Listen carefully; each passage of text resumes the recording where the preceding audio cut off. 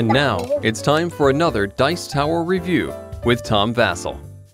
Today, folks, we're taking a look at the newest expansion for Ascension, Ascension Immortal Heroes.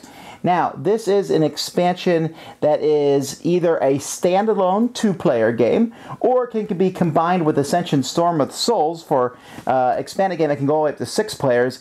As far as I know, you can combine it with any of the Ascension sets because, well, I have put all my Ascension sets together, which does dilute the way the game is played. But anyway, you're not here to hear about that. Let's take a look at this expansion.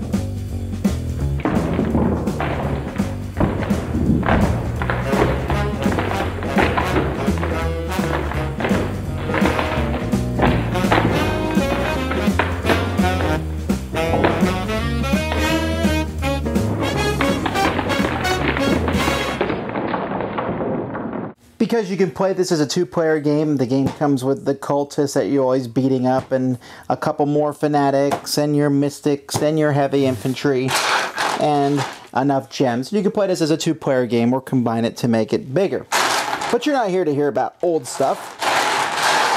So let's take a look at some of the new cards. There's lots of new cards that are included with this game, and there's all sorts of I guess variations on the same theme. I'm not saying that these cards are boring or bad or anything, but they're just a little bit different than what you've seen before, okay? However, there are some cards that are very different. First of all, there's some more events. These events were introduced in the last expansion, and now there's more of them that are included. And one of the things that this expansion has, which I think is interesting, is a whole deck of these new event cards. Basically, you can shuffle these into your deck, and whenever one of these is pulled, then you'll pull the next event. This is a great way to put events into bigger decks, especially if you're using the older expansions, because it will bring up the events more often. Or if you want to use very specific events, you can have those events come when one of these new events shows up. There are a couple more cards also that deal with events, and I very much enjoy having those in the game. But let's take a look now at some of the cards that caught my eye. First, we have the Gromites. This is a monster. I think this one's really cool. They're very easy to kill, and they're worth 2 points. But their ongoing trophy, when you defeat another Gromite, you get two points. So if you can kill like 3 of these, you're doing very well. And there's 5 of them included with the game, so that's pretty neat. Then we have the Beast Staff. I like this one. This is once per turn. It's a construct that gives you fighting once per turn, but you can also pay to show the top card of your deck, and you will gain points equal to the points value of that card. This is a great construct, one of my favorite constructs, because you often have that one left over to spend, and so here's a great way to spend it, and you're likely going to get points out of it, especially if you culled your deck. Another Lifebound construct. Here you can pay 5 to get life, and when you play a Lifebound hero, you get an extra 1 to spend. Here's the Wandering Ascara. You draw a card, banish a card, big deal. But if you play another one of these, you can banish both of them to take another turn. So there are several of these in the deck. So if you get them, you can banish both of them. That's 2 points for another turn. It can come in pretty handy at the right point in time. Here's Aaron the Godslayer. He just kills a monster, period, without paying its cost. Very powerful, very cool. Then we have a monster here, Akim the Genie, when you can put 3 wish tokens on him, and then you can remove one of these for +2 money or +2 fighting. Saber the Moonlit. This is one of my favorite cards ever. It gives you 1, 1, and 1, and a card. Everything. And then if it's Unite, you gain another 1 of everything. And that's one of the things I like to point out about this one. There's a lot more of the Lifebound heroes that have Unite on them. In fact, I've had some pretty good games now where I kind of focus just on the Lifebound and for some great things. And then we have, what is this, another event? That's because this event here says, for the trophy, discard a card. If you do, gain a soul gem. Soul gem, that's the focus of this set, and it's not the only card. There are lots of cards. You can banish this for another card. If you do, gain a soul gem.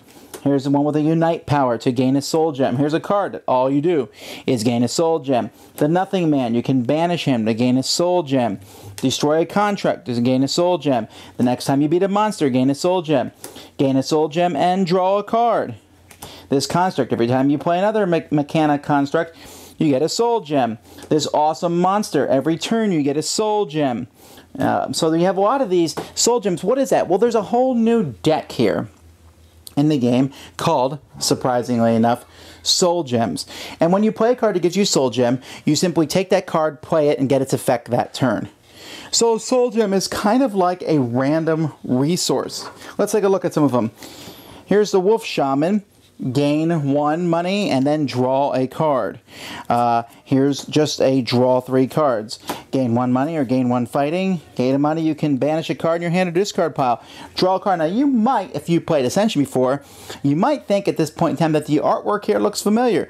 That's because all the artwork, as far as I can tell, on these soul gem cards comes from cards already in the game and does the same thing.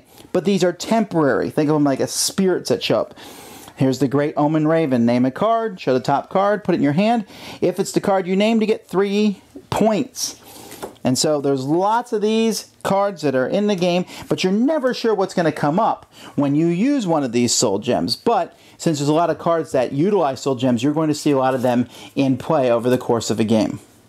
Alright, what do I like about Ascension? Well, first of all, I really like about Immortal Heroes, I really like the soul gems. They add a lot. I can't wait till they're added to the iOS version because that's mostly how I play Ascension these days. But I think the way that they add some randomness to the game, but you don't have to pick them. You can do basically whatever you want. This works decently by itself, but it's really an expansion. I did play with just this by itself, and it was fun. It really puts a heavy emphasis on soul gems when you play it by itself.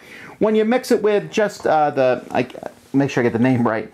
When you mix it with just Storm of the Souls, it also is a great emphasis on the soul gems and also a great emphasis on events. But you know, there's some dilution and even more when you mix it with other stuff. Fun though, some neat cards like I showed you. This isn't going to blow your mind in how different it is, but it does add an element to the game that I like quite a bit. You know, it seems like each review of each expansion of Ascension, I get more and more positive on the system.